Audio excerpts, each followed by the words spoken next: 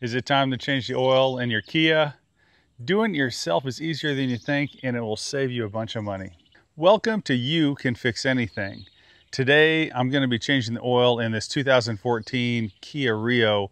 And I do want to mention in the beginning that if you have this 4-cylinder engine in your Kia, the steps are going to be exactly the same. In fact, all the principles I talk about in this video apply to all different makes and models.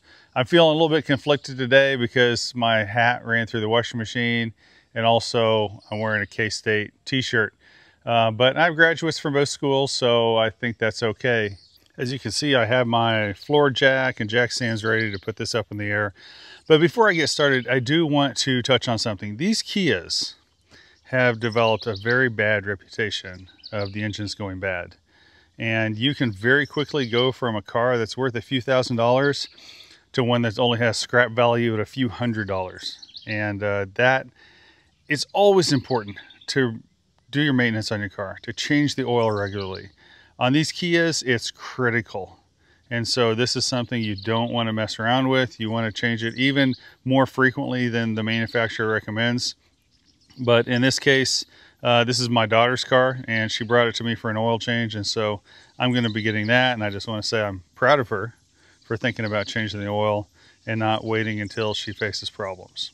This is my first time changing the oil on her Kia, and I'm saying I'm not loving it even this early on because there is no central jacking point under the car here. There's a mount all the way at the back of the engine, and unfortunately my jack is too tall to reach that, so I'm going to have to jack that up from the side and just worked in a little bit of tight space. I have the jack and a jacking point under the car. I do have the emergency brake set, so there's no risk of rolling. Unfortunately, my garage is out of commission, so I'm going to be working in the dirt today. Now that I have the Kia up in the air, I do want to say I appreciate the fact that they put the drain plug in the front. They put the oil filter in a really accessible spot. They didn't cover all of this with plastic shielding. I mean, it may have been originally, but there's nothing there now. So that's kind of nice. And so I'm taking a 17mm socket with a 3/8 breakover bar, just in case it's been over tightened, and just knock this loose. Oh, that's not bad. Okay. I do have my oil pan under here. As this is draining, I do want to mention that most shops, or I should say a lot of shops, will offer oil reclaiming service for free. And so what I usually do is I have an old oil jug that I'll drain this pan into, and then carry that to the shop. You know, once I get a handful of those put together, carry those in and be able to have a good disposal place rather than dumping somewhere behind a building on the farm. Unlike the places that change the oil, the businesses, I usually let this drain for a few minutes just to where it gets to the point where it's about just a fast drip.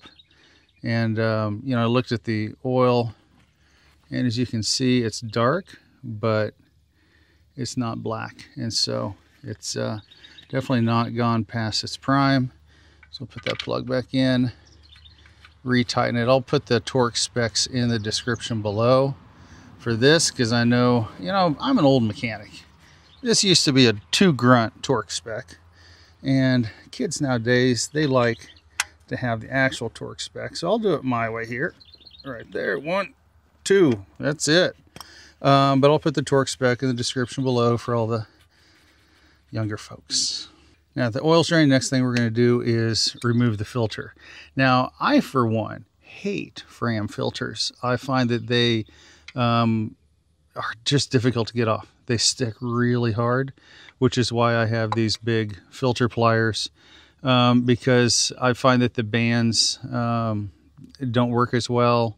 The cap type can be helpful. It's just there's different filter sizes, so the type that slip over like a cap to grip that, even sometimes those will collapse under that. And so as with all my videos, I will put links in the description below for all the different types of oil filter wrenches, all the materials I use, supplies, parts that I use in this video, I'll put in the description below. If you click the link and make a purchase, I will get a few pennies in my pocket, and it will help motivate me to continue making videos like this. All right, let me find a place where I can get a good leverage on this.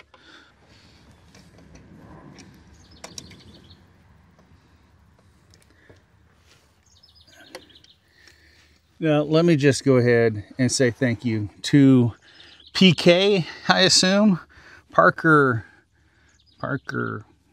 Columbus. No, that's with a C.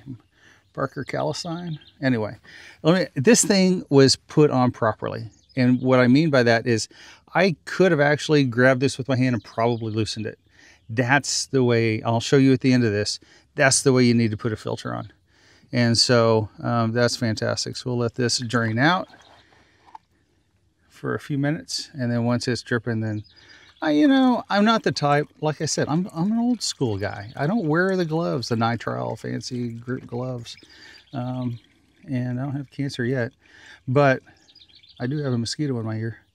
But I usually just use a lot of shop rakes to keep my hands clean.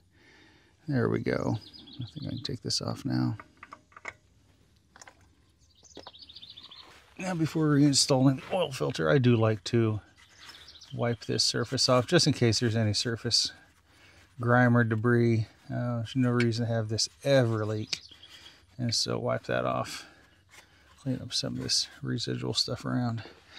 Now, before putting the filter on, I want to teach you, this is a pro tip. I was taught this in school, and that is to follow directions. And so there it shows you to wipe it off. Put a little bit of oil on this seal right here, which I'll do in just a minute. Screw it on until it makes contact.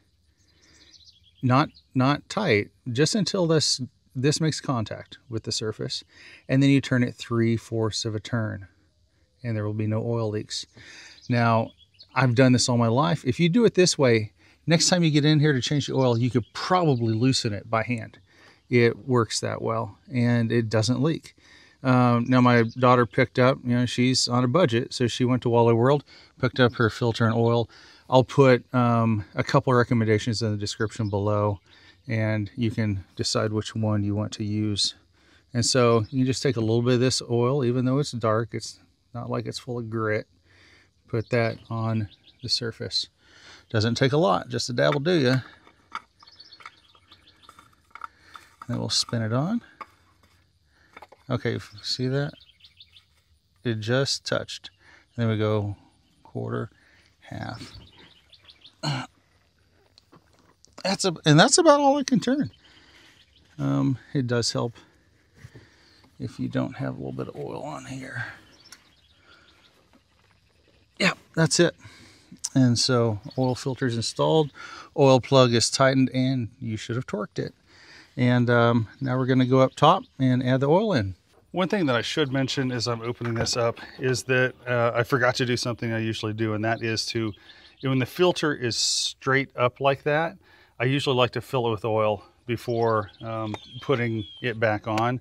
And that just minimizes the amount of time that it takes for the oil pump to fill the filter and pressurize the system. It's only a few seconds, but it can make a difference. And so I'd recommend doing that. And next, I'll mention that I told my daughter to do a couple things when she bought this oil. I said, first, I got no problem with SuperTech. It's a good quality oil, and it costs a lot less. I told her to do a couple things. One, even though when you look at the oil filler cap here, even though it says 5W20, you go into the Kia forums and different places, and there's a lot of people using 5W30. Normally, I would stick to the 5W20, but again, because of the reputation of these Kia engines, that just a little bit heavier weight oil is something. It's just a little bit of an insurance plan. It's a little bit of protection that you wouldn't otherwise have. And so I would recommend going with the 5W30. I'd use the high mileage, and I would definitely do synthetic. That's something, synthetic oil is just so much better. And then the last tip I gave her is don't buy 5 quarts. Buy the 5-quart bottle. Don't buy 5 1-quart bottles. You'll pay more. Buy the 5-quart bottle. It's almost like getting one free. All right, so I'll show you, this is where I took it off the engine. Put it up here for safekeeping. Get the funnel. Now, this is this engine capacity. The oil it takes is about 4.5 quarts. I don't know why manufacturers do that. It doesn't matter if it's domestic or import. There's a lot of them that will do it. So you end up with a 1/2 quart of oil, I guess, so you can stick in the trunk and add a little bit later on when the engine burns it. And so you don't want to use all 5 quarts to fill it up. You don't want to overfill an engine. Sometimes that'll blow gaskets out. It can cause damage. It's not a good idea. Now, most oil manufacturers put this nifty little gauge on the side. I would not trust it with my life, but you can see I've got a little bit over a half a quart in here. And so I'm going to go ahead and stop there. Again, don't want to overfill. A little bit is not the end of the world. You just, when you're talking about adding too much, more than a half quart, that's going to possibly be a problem. Normally, the next thing you're going to do is check the engine oil level with the dipstick. Now remember, I did not fill the oil filter, so that needs to get filled. That means we're going to start the engine. As soon as the oil light goes off, then we know the filter is full. We're going to shut the engine off, wait just a minute for any engine oil that may have been pumped up to drain back down into the oil pan, and then check it. So I'm going to put this cap back on and start the engine for a few seconds. All right, let's see. There we go. You shut it off. As you saw, that filter fills up really fast, just a few seconds. So I'm going to take this, wipe it off here, reinsert, make sure it's seated all the way down, and then check the oil. And actually, man, I don't do this often, but that is perfect. And so I don't know if you can see the line, it's clean oil, but basically it's right on this indentation, this little dimple right here. And so it is full right to the line. If you followed along, changed your own oil, congratulations, you did a great job and you saved yourself some money. Go treat yourself to a latte or a McDonald's or something like that.